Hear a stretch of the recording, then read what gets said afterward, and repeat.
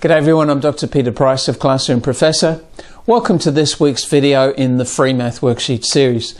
This time we're looking at the division algorithm, so the written process for working out division.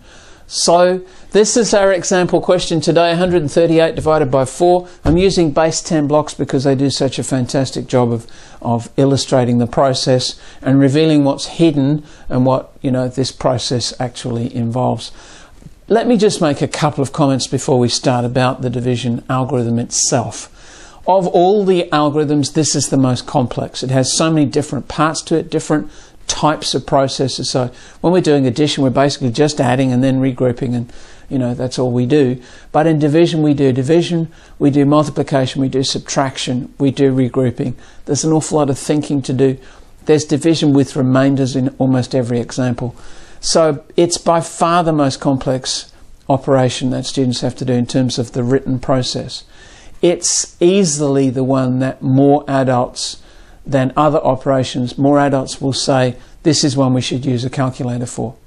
And it's probably the one that adults reach for a calculator for most often in their everyday lives. However, let me say that doing division at this sort of level with these size numbers, so we're dividing by only a single digit number, and we're dividing numbers probably with 3, maybe 4 digits, is a very important foundation for students understanding numbers and being able to apply them in everyday life and ultimately do questions like this in their head.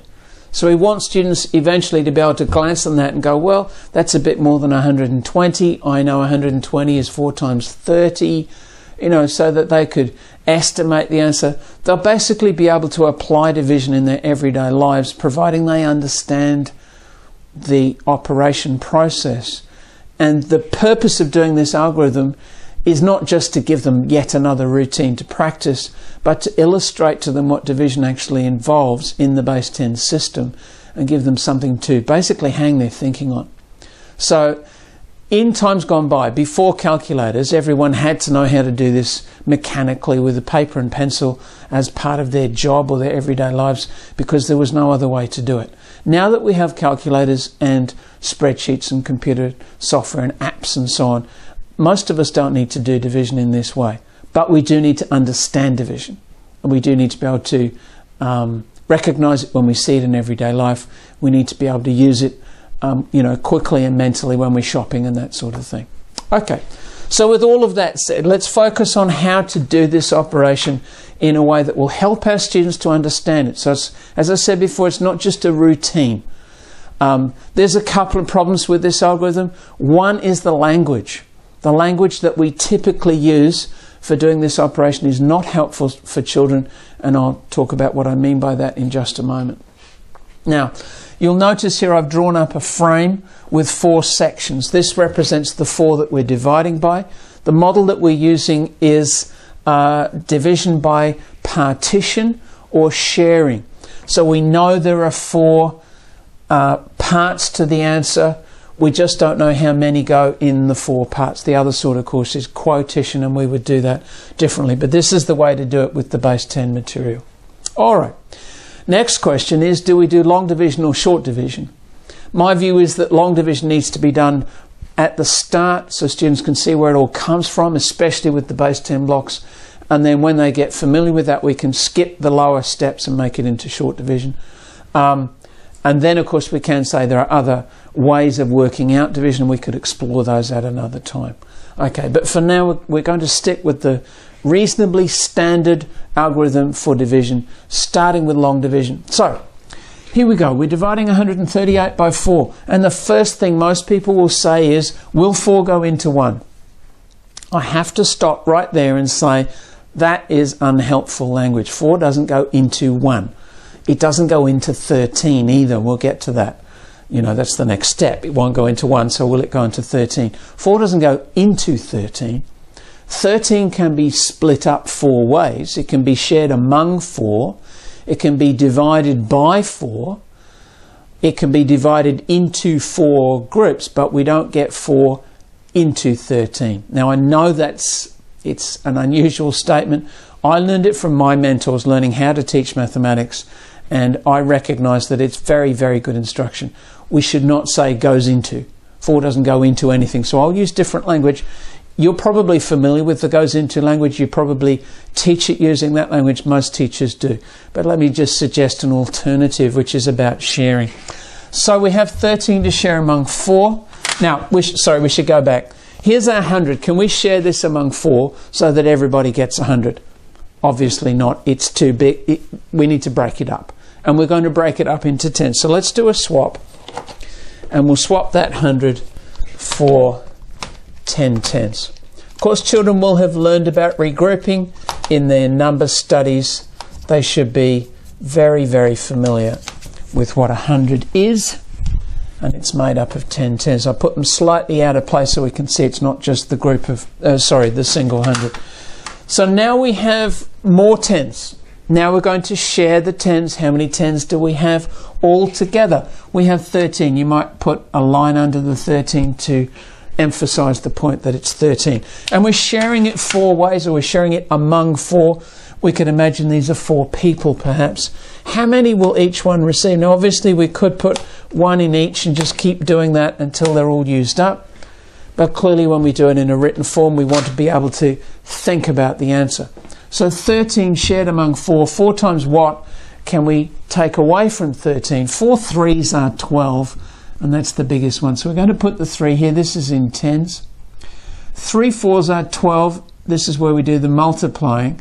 So we reverse the division, if you like, and say, well, if we take away the 12, how many are left? There's 1 left.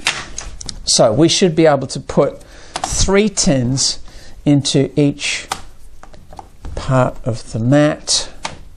Now this part down here, if you're going to do this with physical base 10 materials, I recommend you use some plastic containers that are the right size, something like Chinese takeaway meal containers, that sort of thing, if you have those. Anyway, so this is illustrating that part of the process. Everybody gets 3. 4 threes is how many children? Of course it's 12. How many are left? We had 13 to start with. We've got 1 left. This one we can't just give to anybody because in division everybody has to receive the same amount. So again we're going to do a swap or a trade. Put that 10 to one side and we'll put out another 10 once. 4, 6, 8, 10. How many ones are there altogether? Clearly there are going to be 18. We had 8 before. We've got another 10 to add to that. Now this is where people say bring down the 8. And I used to say that as well, but it's not really about the symbol. It's not about moving the symbol. It's about how many ones do we have. So perhaps a better way of putting it, and I have struggled to come up with a better way, but the best one I can come up with is say write the 8 next to the 1 to show how many ones there are. There are 18 ones. Again, we're sharing among 4. We're not dividing 4 into 18. How many will each one receive? Let's use our number facts. What's the biggest multiple of 4 that we could take away? Of course, everybody gets 4. So let me do that quickly. These magnetic blocks are just wonderful, except when you drop them. There we go. Everybody gets 4. How many left? There must be 2 left because 18 isn't a multiple of 4. 16 is. So everybody gets 4. We write that up here. 4 ones. 4 fours are 16. Of course, there are 2 left. And there are different ways of writing the remainder. I usually write a lowercase r with a dot. You might write REM or a capital R or whatever. Okay. Now you can see from this arrangement down here that with the base 10 material, it illustrates the answer. You can see 34 in each space. You can see that that's the 138. You could conceivably push it all back together and regroup and make it back into 138. There's 2 left. By the way, we could take this process and say, let's check that we're right. Students aren't always going to want to do that, of course. But if we do this as an exercise, we can show them, here's 34, 4 times. How many will that be altogether? Well, 4 fours are 16. There's 16 ones, and we regroup 10 of those to make a 10. 3 fours are 12. There are 12 tens plus another one is 136. We've got 2 left over here. If we add that 2 back on, we'll have 138, which of course is the number we started from. So to me, this is a good way of illustrating the algorithm. I love the way base 10 blocks show this so clearly. To me, this is the way to show division using some sort of base 10 material. let's just look very quickly at what is often called short division for this same question. Now, I would do the long division first so everybody can see all the steps and see where they come from. When students get used to it, they should be able to do parts of it in their head, and that's where short division comes into its own. So here we have 100 to share among 4. Can we do that? No. We've got 13 tens. Share among 4. How many will each person get? They'll get 3. And how many will that distribute? Or how many do we share out? 3 fours are 12. We do this in our head. Take the 12 away from the 13. How many are left? 1 left. Put that next to the 8. We've now got 18 ones. Share 18 among 4. Everybody gets 4. 4 fours are 16. There are 2 left. There's the remainder. So exactly the same steps, but of course it's shorter and quicker. Now, looking at the looking at the worksheets themselves, you'll see that on the first couple of worksheets there are some plain number fact questions. So the number facts are arranged with this format so that students can make the connection and then they answer them. Then we have division with larger numbers with no regrouping.